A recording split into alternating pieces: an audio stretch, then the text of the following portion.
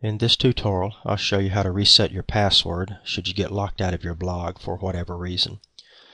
If you go to your blog, for example, and you can't get logged in, you click log in, and you're the admin of your blog, chances are your username is going to be admin. But if you can't get logged in, you don't remember your password, or it got reset somehow, or whatever happened, the first thing that you should try is to recover your password using the lost password feature on the login page.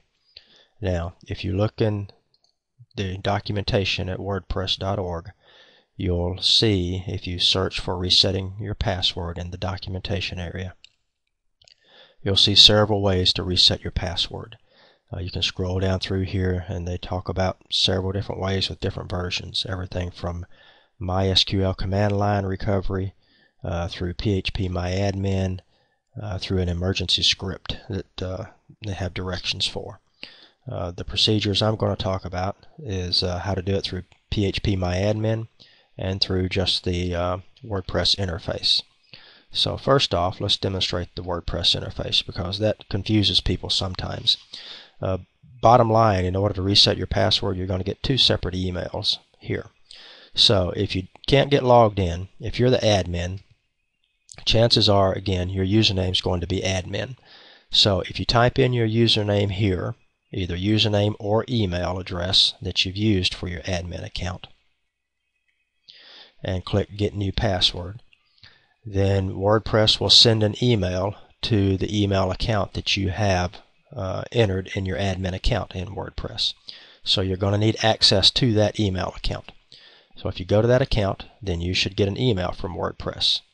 If you click on it, then the first thing it's going to tell you that you need to do is to click this link in order to get a password generated and sent to you.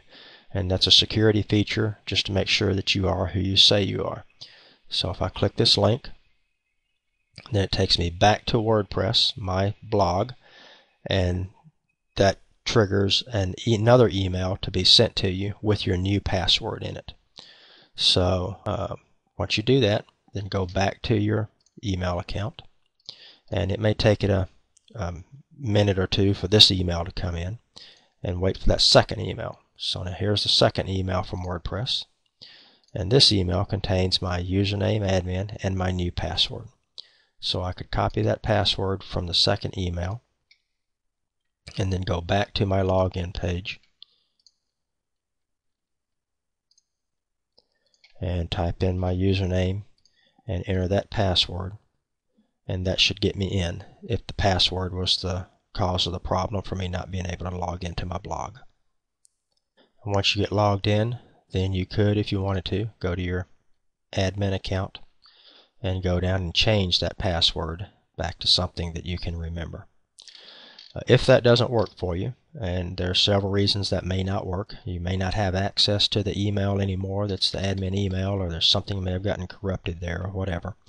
But if that's not working, then the second way, or another way that you can go about changing your password, is through phpMyAdmin. So I'll demonstrate that next.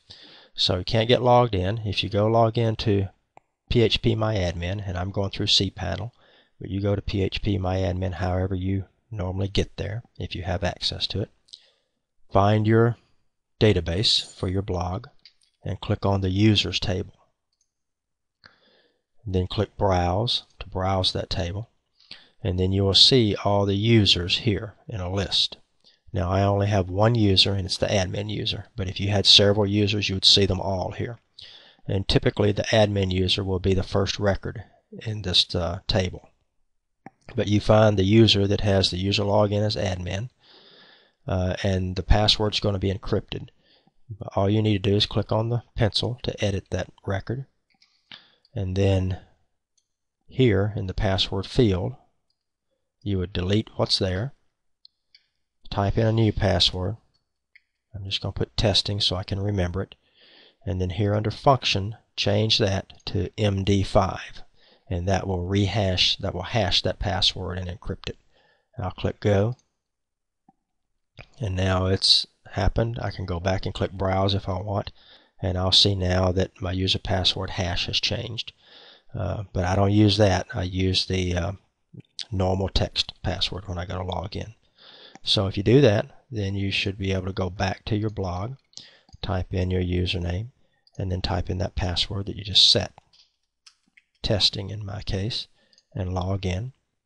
Then that should get you back into your blog. So two ways to do it is one through the change password feature within WordPress if that doesn't work, and if you have access to phpMyAdmin, it's very easy to go on and change your password there.